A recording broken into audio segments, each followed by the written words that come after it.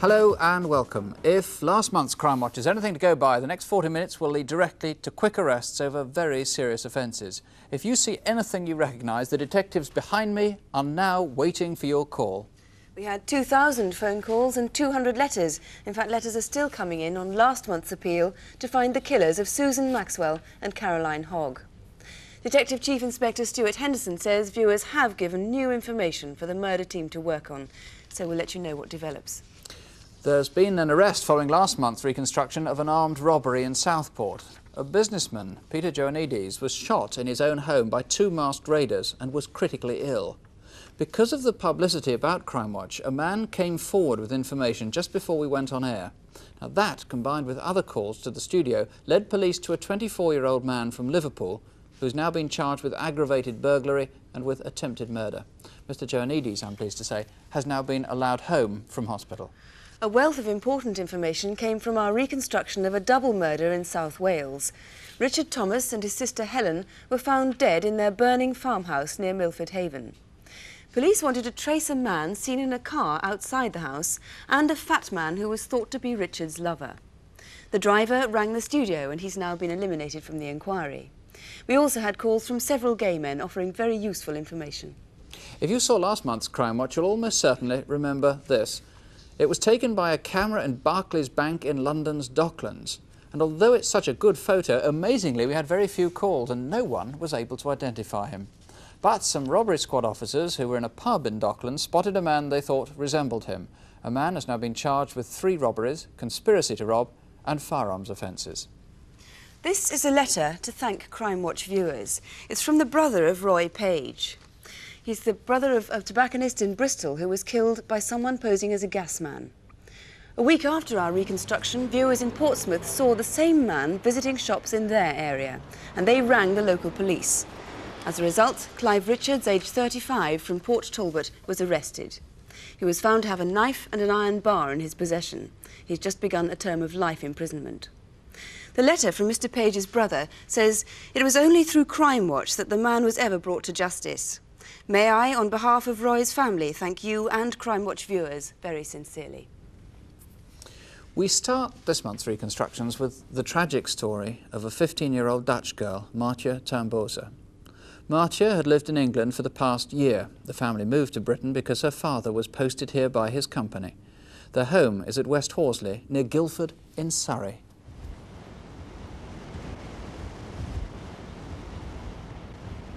The Tamboezers have lived here in the village of West Horsley for almost a year. At 4 o'clock after school on Thursday the 17th of April, Maartje left home to cycle to the next village of East Horsley. The family was out when she set off, but her sister says Maartje wanted to buy some English sweets to take back to the Netherlands on a school trip that weekend. She was a shy girl, but popular and very pretty. This is her 15th birthday party, 6 days before her death. These are the last pictures her family have of her. Maartje passed West Horsley Garage at 4:10. A passer-by clearly remembers her blue jacket and her bright turquoise trousers.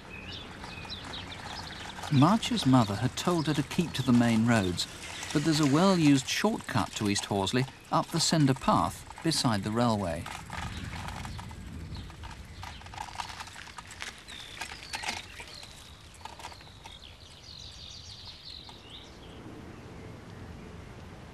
There are no known witnesses from this point on, but someone must have lain in wait.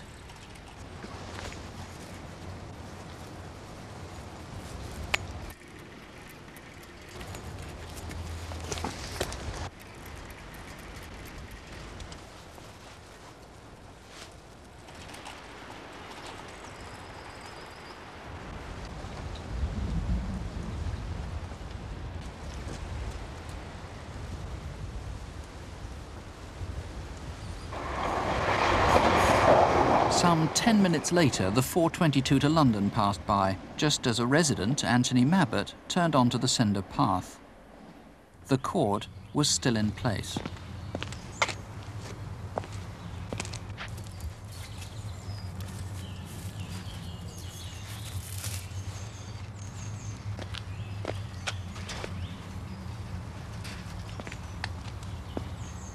he didn't see at the far side of the field a bicycle.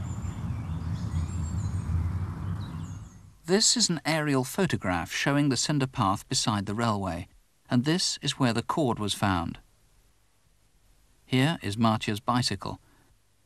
And this, an hour later, is where a man was seen behaving rather strangely. He seemed to be peering into the next field, perhaps waiting for some people there to go away. This is where the man was standing. And here, 200 yards away, is Oakwood Close.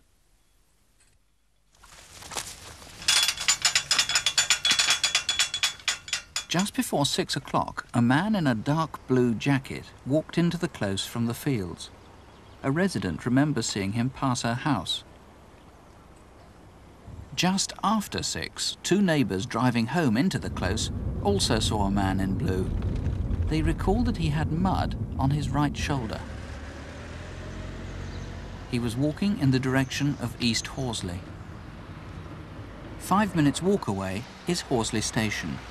Just after 6 is peak commuter time, and the man would have been walking against the flow of people. By now, the family was deeply worried. It was not like Maartje to stay out without saying where she was. By nightfall, they were frantic. The police had been informed, and friends and neighbours began a search. At 10:30, they found her bicycle. Searchlights were brought in, but by daybreak, Maartje had still not been found. At 8:30, 2 gamekeepers out shooting met up with the police.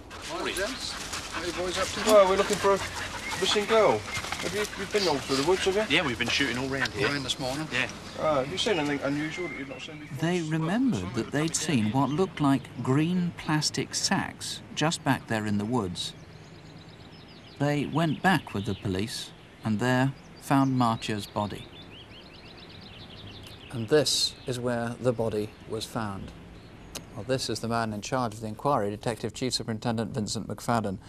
How did Maartje die? Maartje died as a result of several blows to the head, and she was sexually assaulted. Now, had there been other sex attacks in this area? We would normally expect to find with an investigation like this a number of other incidents which haven't been reported to us. But on this occasion we found only one incident that we know of, and that took place on the Monday, 3 days prior to the attack on Maartje. This involved a middle-aged woman that was walking from the medical centre towards West Horsley when a man jumped out of the hedge in front of her and did what we must describe as a war dance. The woman retraced her steps. She was unhurt? She was unhurt. This man was described as 5'8", slim build, collar length, dark hair, 2 or 3 days growth of stubble, mid-blue anorak and blue trousers.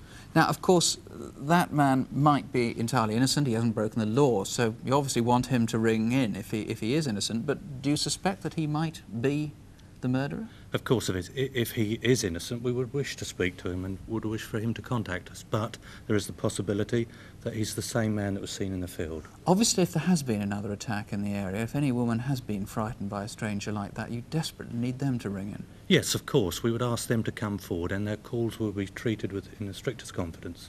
Now, what about the man who, one must assume, was the murderer, who was seen coming out of the fields through Oakwood Close, and we last saw him turning the corner and walking in the direction of East Horsley? Is that the last that we know about him? Yes, he was seen at about 2 minutes past 6 in Ockham Road South. Obviously, he could have gone into a nearby house. He could be a local man.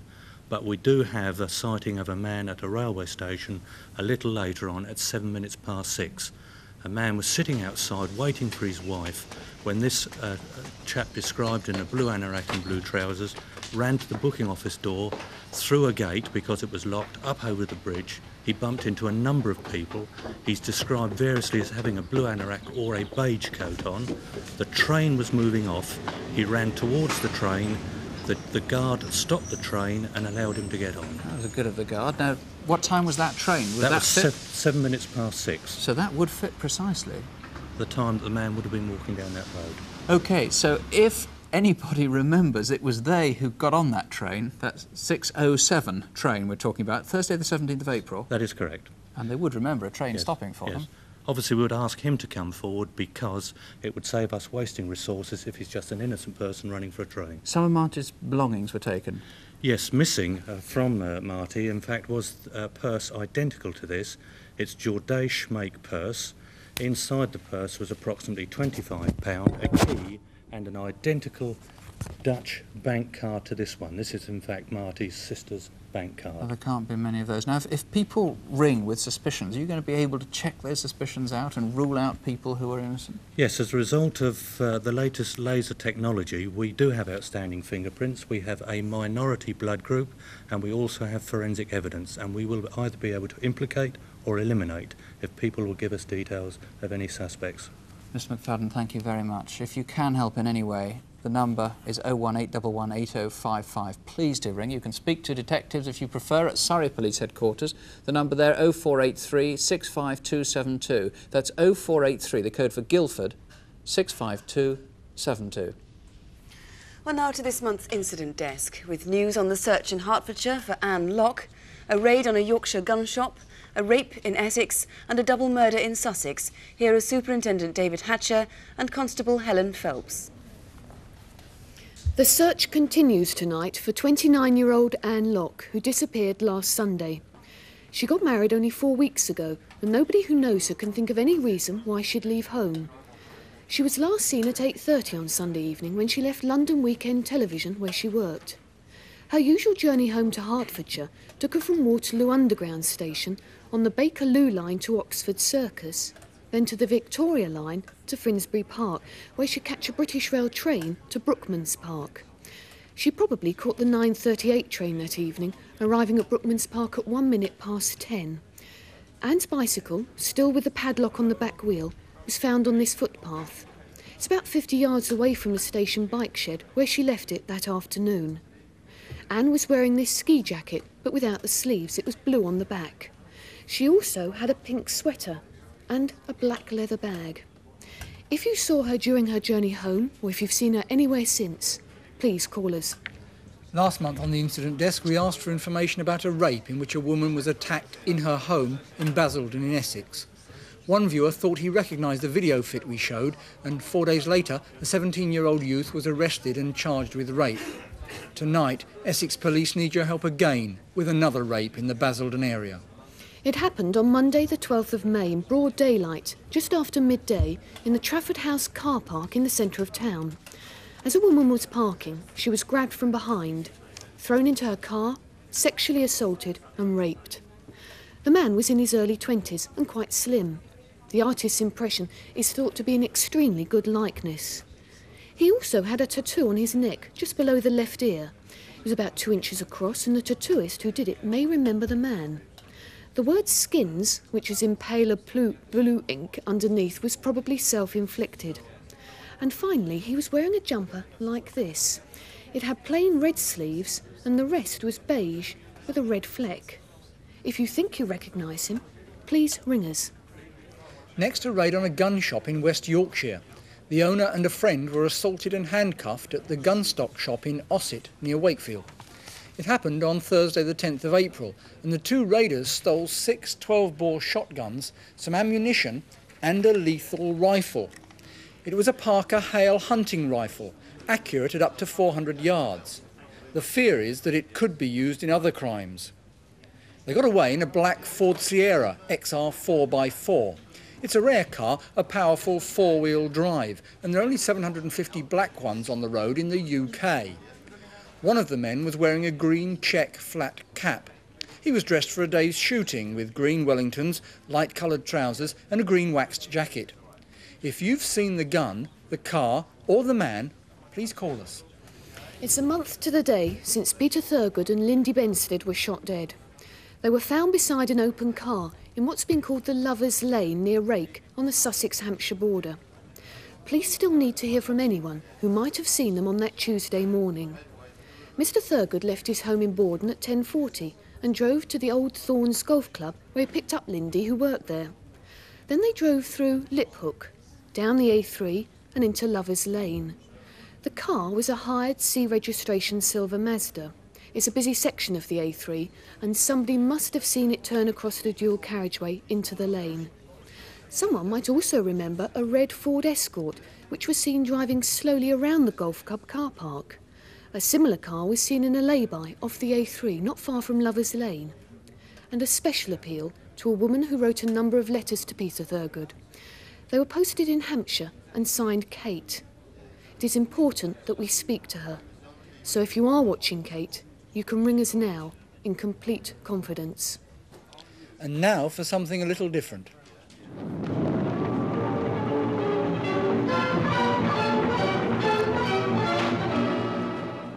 An improbable scene in this country, you may think. Not so.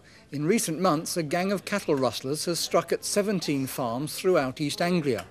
We've no evidence they use lassos, but they do steal valuable cattle trailers or floats, round up cows from neighbouring farms and drive them away. This one, registration XNW 794S, was stolen in March from Stoke Ferry in Norfolk. It was driven to White Plot Farm at Feltwell and loaded with 9 Friesians and 1 Charolais. In April, a 20-foot custom-built maroon and silver float was stolen from Lenwade. The number is FUD 63S. And there's a transfer of Charles and Diana on the front. Later in April, a Volvo B777RAH was taken from Necton and loaded up with 13 Friesian heifers. The cows have almost certainly been slaughtered, but if you recognise any of the cattle floats or have heard any strange rustlings in the night in your area of East Anglia, call us now. And ring us if you can help with any of our other incident desk cases. The number to remember if you can help in any way, 01811 8055. That's 01811 8055. Last month, under the title Operation Stranger, police officially linked the murders of 2 children, 6-year-old Barry Lewis and 14-year-old Jason Swift. We showed a reconstruction of the Barry Lewis case 4 months ago. Tonight, we concentrate on Jason Swift. His body was found only 6 miles away from Barry's at Stapleford Tawney in Essex. Both boys had been drugged. Very little is known about what Jason did or where he went during the last 6 months of his life. Some of the people who did see him during that time have taken part in our film to reenact what they remember. We're starting in Hackney in North London, where Jason was living with his sister, Hayley, last July.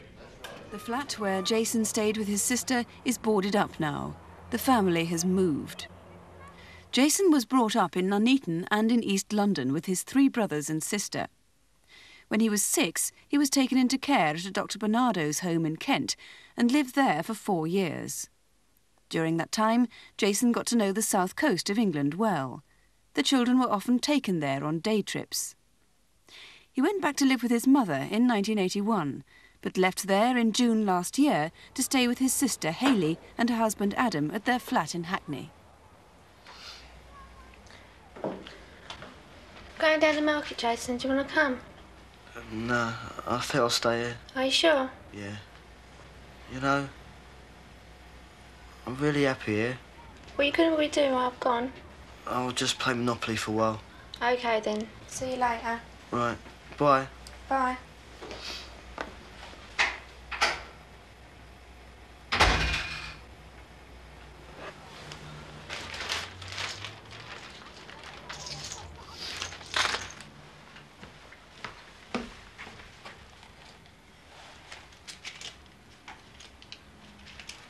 Before he left, Jason stole £75 in cash from his sister's bedroom. He took with him his clothes, a few books and his Monopoly set packed in plastic carrier bags. The door was sort of open, but we thought nothing of it. We thought he might have gone round to the shops or something and just forgot to shut the door. About 15 minutes later, we noticed the money had gone. And then we noticed all the insides of the Monopoly had gone, all the boards and all the money and that had gone. That's when we realised he'd run away. That was on the 6th of July last year. The investigation into Jason's murder spans the 6 months up to the discovery of his body in November. Around the end of June or beginning of July, he visited a coin dealer in Charing Cross. Jason liked to collect foreign coins and had often called before, but this time he'd come to sell. Morning, Jason. I wonder if you got to buy these off me. Place them on the tray.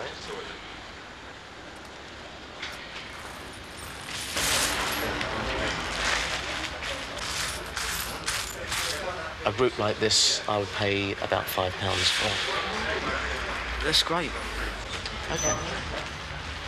He was a very bright lad, always very polite, very single-minded about his collecting. I suspected really that he almost fantasised about going to the countries that the coins originated from and having small change in his pocket to be able to spend if and when he arrived there. We don't know where Jason went immediately after he disappeared, but 3 days later, on the 9th of July, he turned up on his own at the Silver Sands Caravan Park in Camber Sands, Sussex. Mrs. Clark, Yes. the man on the gate sent me. Yeah. Can I stay in your van? How long for? Just 2 days. How many of you? Just me. Oh. Oh. Yeah, we'll see what we can do. Come on.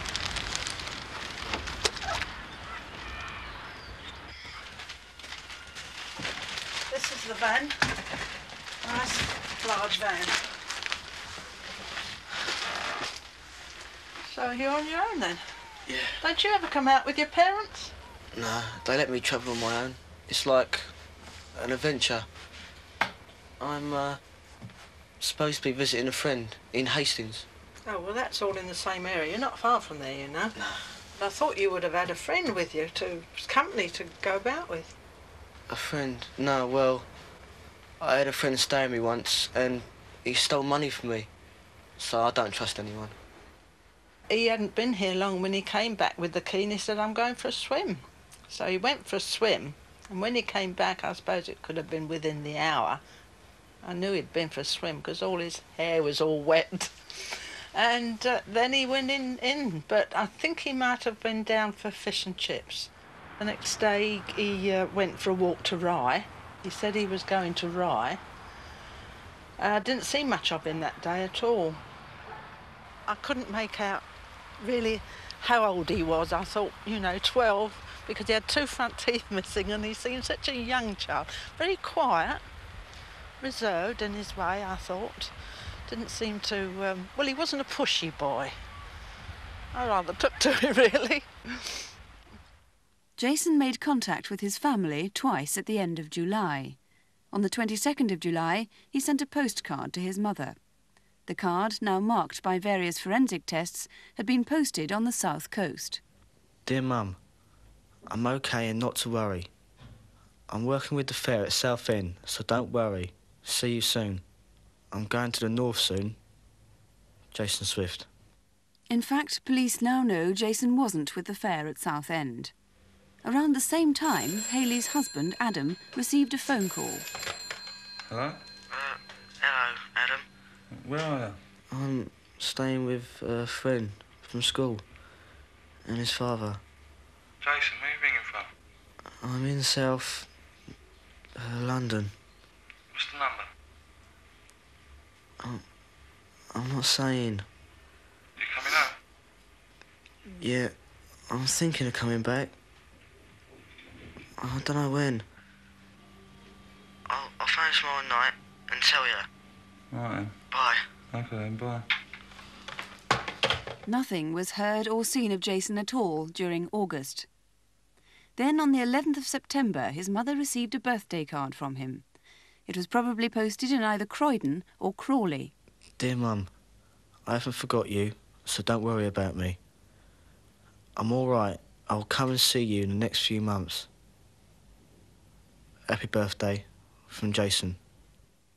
Again, the trail goes cold for the rest of September and the whole of October.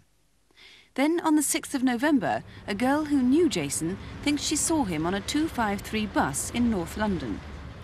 She travelled from Manor House, but can't remember where Jason got on.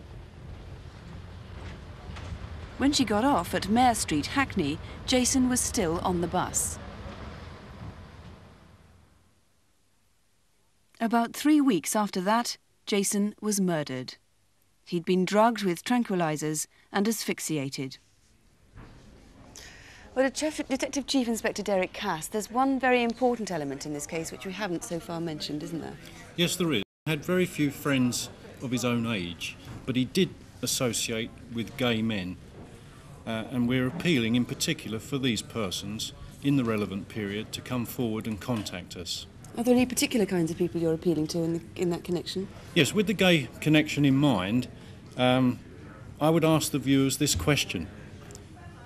Did a boy of Jason's description visit next door or a house or flat nearby in the months that we are looking to fill, especially the last 3 weeks in November?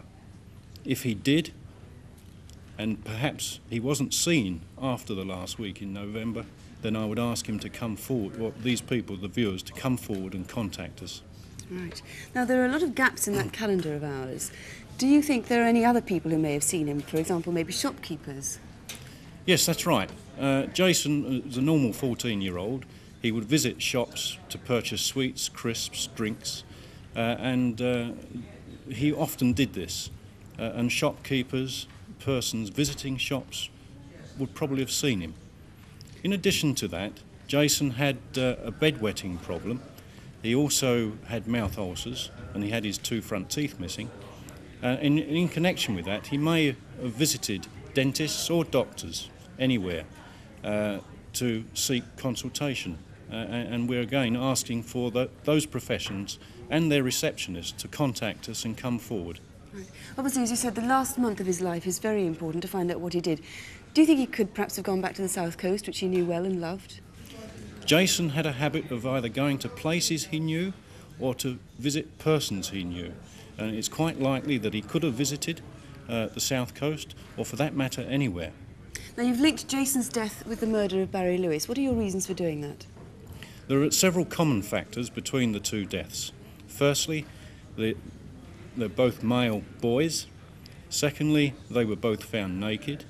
They were both positioned, Jason at Stapleford Tawney and Barry 6 miles away at Waltham Abbey, both in rural Essex, both within the borders of North and East London.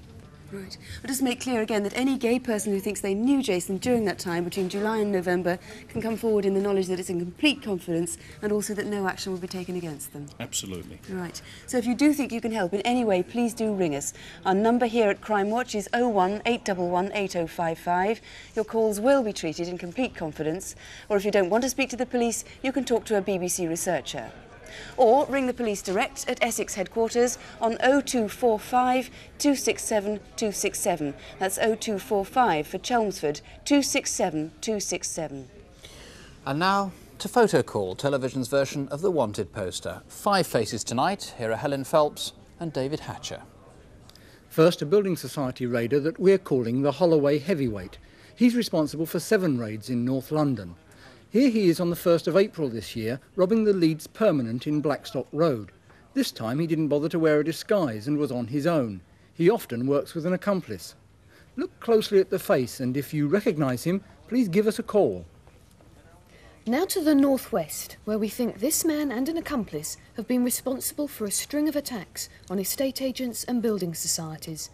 Their trail stretches from Lancashire to West Yorkshire, Greater Manchester and North Wales.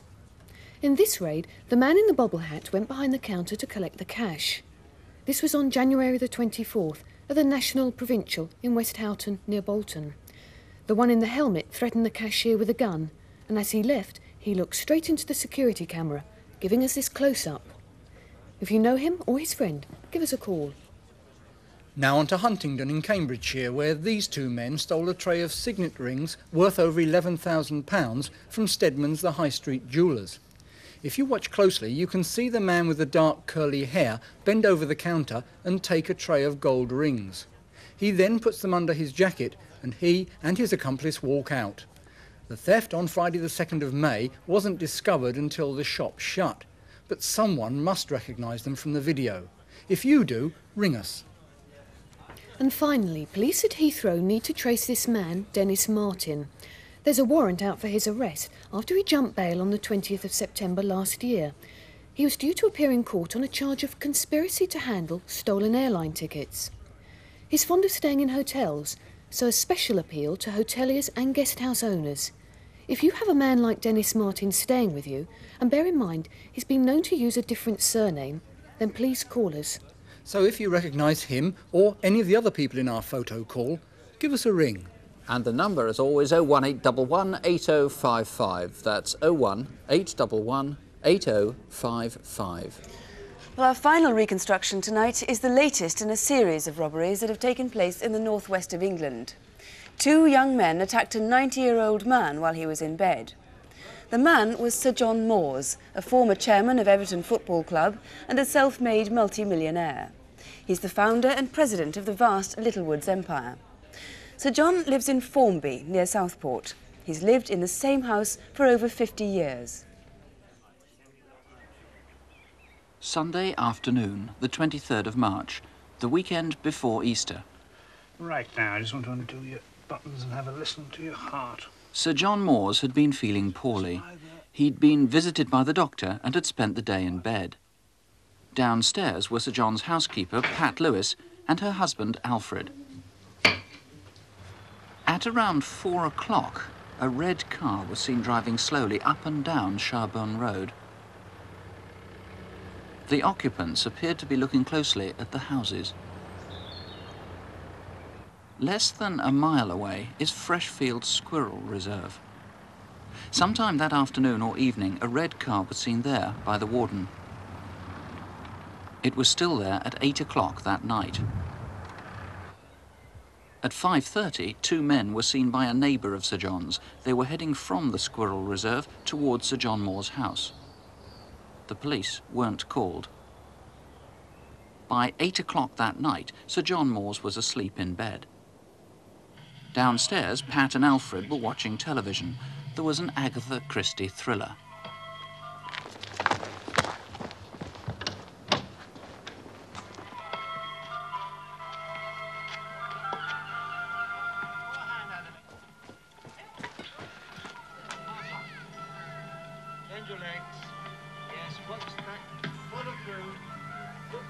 What's going on? Get down! Down! Don't hurt him. Take it easy, there's no need for this. Get down on the floor! Who else is in the house? Only an old man upstairs in bed, John Moores. He's 90. And please don't hurt him. He hasn't been well. Do you own the house? Hey, are you Hughie Moores? No, we don't own the house. It belongs to John Moores. Right, I'll go upstairs. Please don't hurt him. He'll be all right.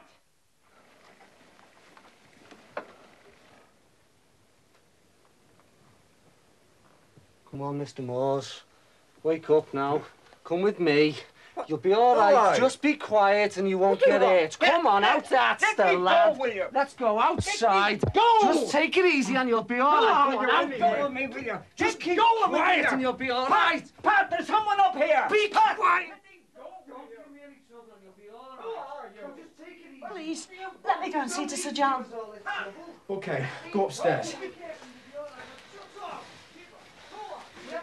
Don't try anything clever. Pat, there's someone up here. Quiet. You won't get hit. Now shut up. Please. We give them nothing, Pat. Nothing. Don't hit him. Let me go, will you? Leave him alone. Don't hurt him. Don't hurt him. Alfred, if he comes up, get him off me, Alfred. Just shut up, will you, pal?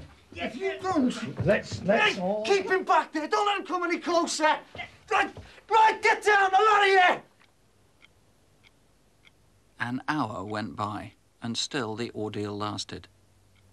The robbers had forced Sir John to give them the combination to his safe, but even so, it proved difficult to open. Hey. I bet these are worth a few, Bob. There might be some more in here. How much are you worth, anyway? Millions. I'm a self-made man, and I started with nothing. You ever met the Queen? Yes. I think you're a snob anyway. All you people with money are. You know, I used to work for you once. You didn't pay much, though. Where'd you work? That's enough. You've said too much.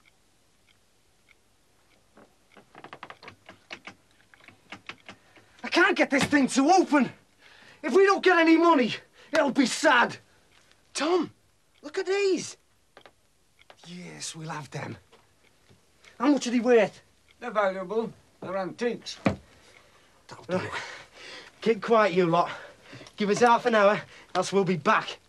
You can't leave us tied up like this. You can't leave an old man tied up all night. We'll telephone the police or someone, but don't try anything, or we'll be back.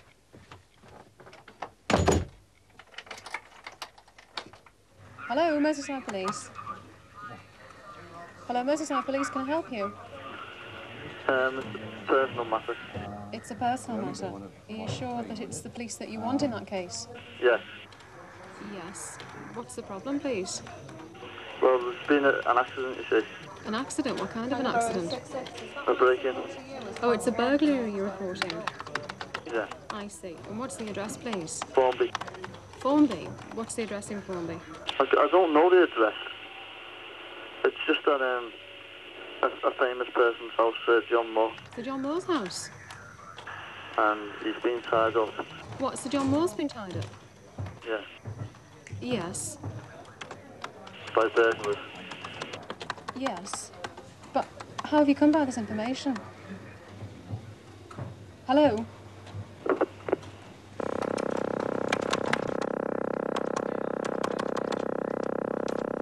Chief Inspector Bob Cody took charge of that investigation. Firstly, what happened to the 3 victims? Are they okay? Physically, they're quite all right now. Obviously, it was a terrifying experience, and it'll take a while for the mental scars to go away, but physically, they're fine now. What did the 2 robbers eventually steal? They eventually stole a set of gold and diamond cufflinks, a small amount of cash, and a pair of double-barrel shotguns, similar to this one here. Now, tell us about these guns. There's a label on the side. Yes, they're William Powell double-barrel shotguns, side-lock ejectors, very distinctive, very valuable guns. And they have serial numbers on them? They have serial numbers on the guns.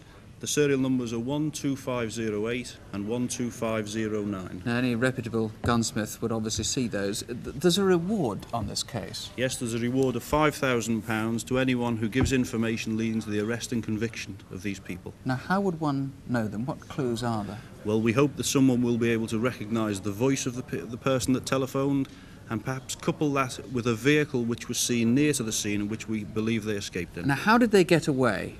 They got away in the housekeeper's Maestro motor car. They went to the nearby Squirrel Reserve, and we believe they escaped from there in a red Ford Escort car, similar to the one seen. You want to connect anybody with access to a car like that with the voice. Let's hear that voice again. It's quite clearly a Liverpool accent. Hello, Merseyside Police. It's a personal matter. Can you tell me what it is? Well, there's been an accident, you see. A break-in. Can you give me the address? I don't know the address. It's just at a famous person's house, John Moore, and he's been tied up by burglars. The victims weren't actually struck, physically assaulted this time, but is this a one-off crime? No, it's not a one-off crime. This is one of a series of offences in Lancashire and Merseyside, and I've no doubt that unless these people are caught very quickly, someone will become seriously hurt. Well, Mr. Cody, let's hope someone will ring in. Please do if you can. Call us on 018118055, or you can call Merseyside Police direct. The number there, 051 777 4944. 051, that's if you're outside Liverpool, 777 4944. Please do keep trying if the lines are busy, but if you can't get through in the end, you can write to us at this address: Crimewatch UK, BBC TV, London W12 8QT. Or you can contact your local police. Every force in the country is notified of the cases we cover. And CFAX, of course, has details and phone numbers on page 186. I'm sorry we're so late tonight, but if you can stay up, we'll be back to tell you what happened. That's at Crimewatch Update at 11:40. And one important message before we go: we appealed on Incident Desk to Kate, who had written letters to Peter Thurgood, who was murdered in Lovers Lane in Rake. Now, Kate has rung. Kate, you asked to speak to a woman, and we didn't have a woman available at the time. We've managed to get a woman to the phone, but you'd rung off by then. Please ring again. We do have a woman waiting to speak to you now. And that's it from us for the moment. We're taking a break next month, but we'll be back in July and at our normal time. Don't have nightmares, please. Sleep well. Good night. Good night.